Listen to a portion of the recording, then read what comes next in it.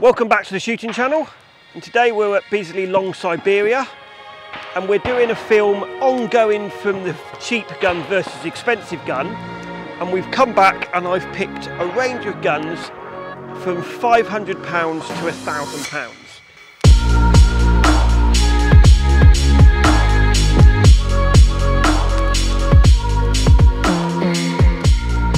So we've kind of done the sort of £150 ones, £200 ones. So the next level up is if you've got £500 to £1,000, and there's lots of different guns, new and second-hand ones. I've got one new one, and I've got a range of second-hand ones, just to see what is good, what is bad. We're going to go through each of the guns, then we're going to shoot them, and we're going to say the bits and pieces that you can get with them. So in this range, there are lots of guns. So if you think, I want to take up shooting, but I've only got £500, £600, £700 to spend, this is exactly your film to see what sort of gun would fit you and what is the best thing. And don't forget, in my previous videos, even if you want to spend between £500 and £1,000, go to your shooting school. They will help you pick that gun for your budget. So set yourself a budget and pick a gun for your budget, because whether you're spending £500, £800 to £1,000, or whether you're spending £3.5 grand, the gun fit still counts. And there is still enough guns out there on the market to get a gun off the shelf that will fit you as near as damn it. Okay, that gun might not take you to the Olympic Games, it might not take you to win the British Open, but it will get you off. And things like the comb height, the stock length is vitally important even when you look at that.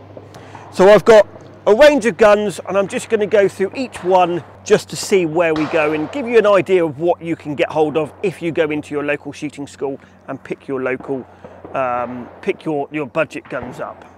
So the first thing is I've got a classic double. So again, this one has got, if I mount the gun, it's slightly lower in the comb than what I personally like, but if you're quite fat in the face or quite a big chunky person, it's quite heavy, it's a little bit low in the comb. It has got a recoil pad on it, it's got one of the older recoil pads on it, so they're not as soft as a new one, but they still absorb some of the recoil.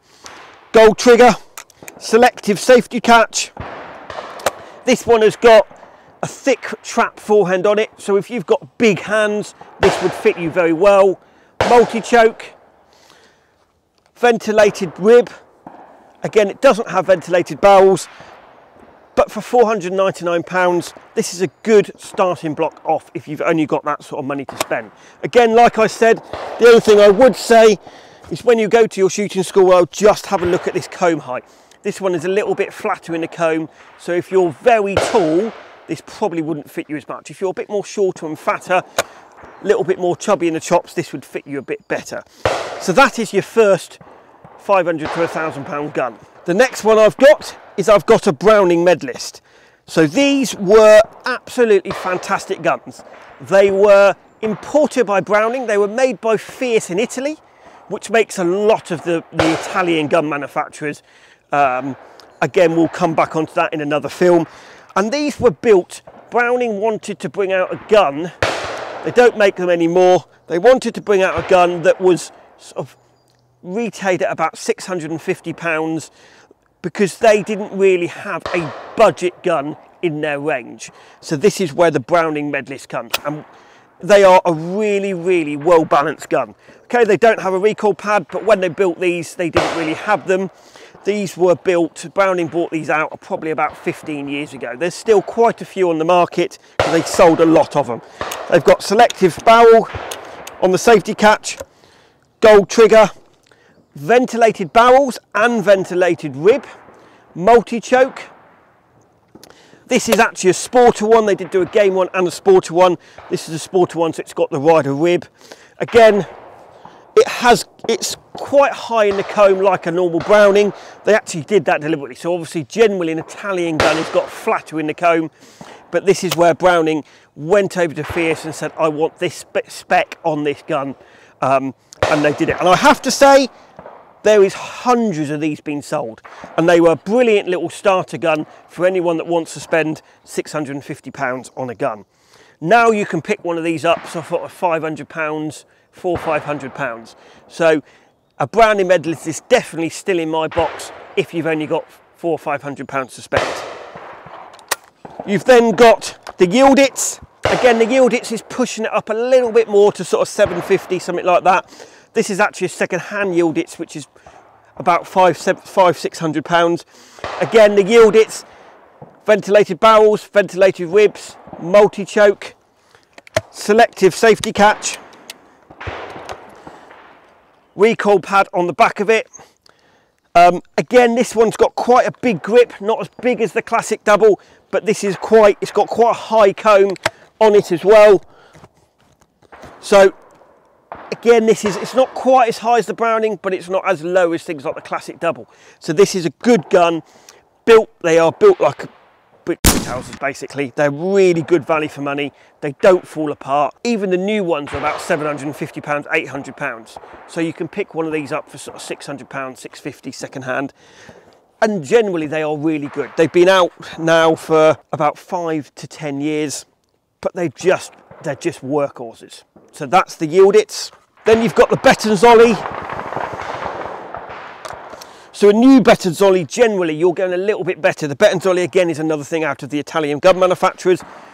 They've started to get the better, but now that you're looking at sort of £900 to £1,000 to £1,100 bracket. But for that you get a better recoil pad on it. This has got a really good recoil pad on it. Selective safety, ventilated barrels, ventilated ribs, multi-choke. A little bit nicer engraving. If you look all round there, they've got better engraving. They've got slightly better wood. Again, they're reasonably high. You can pick some of these that are quite high. They come out quite high. So for Italian guns, I believe the Bettonzolli, I believe, is Italian's best kept secret. They're just a really well balanced gun. They're built like, if you actually look at the insides of this one, and you look at the insides of a Caesar Guerini or a Rizzini or something like that, they're just as good for half the money. So if you're looking at Italian gun, I personally would set your goal on one of these. They're not a big, huge company.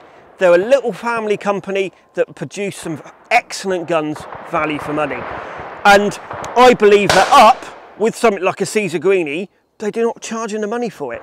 So that is one gun that if you want to spend around about £1,000, look at the Bettonzolli range. So that's that. You can get some second-hand ones. So I've found a second-hand Bettonzolli there with an adjustable comb. They can do them with adjustable comb. And again, you can pick second-hand ones up for sort of £600 to £800.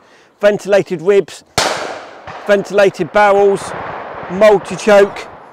Again, you cannot fault the Bettonzolli range. Second-hand or new, they're as good as some of these expensive Italian gun manufacturers.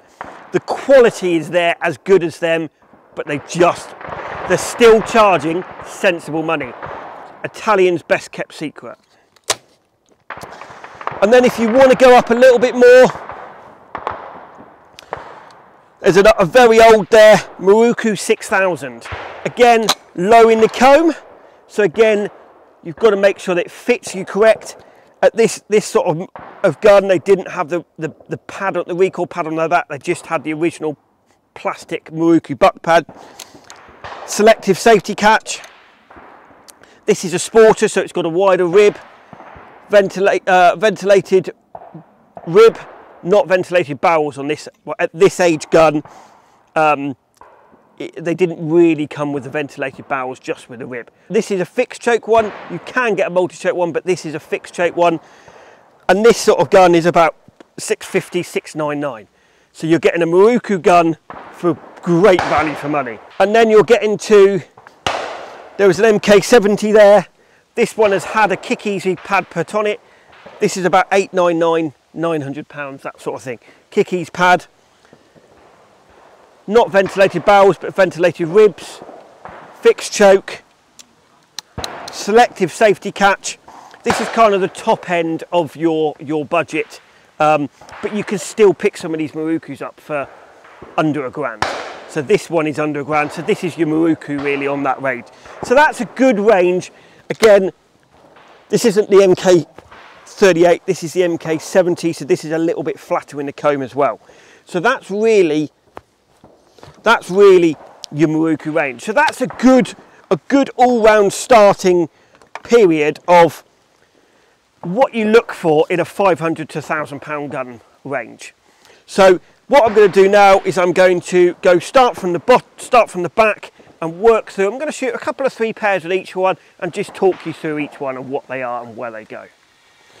Again, thanks to Fiocchi, I'm using Fiocchi F Blacks for this. Fantastic value for money cartridge. You cannot beat them for a cartridge. Olympic cartridge, but Olympic cartridge at a sensible price.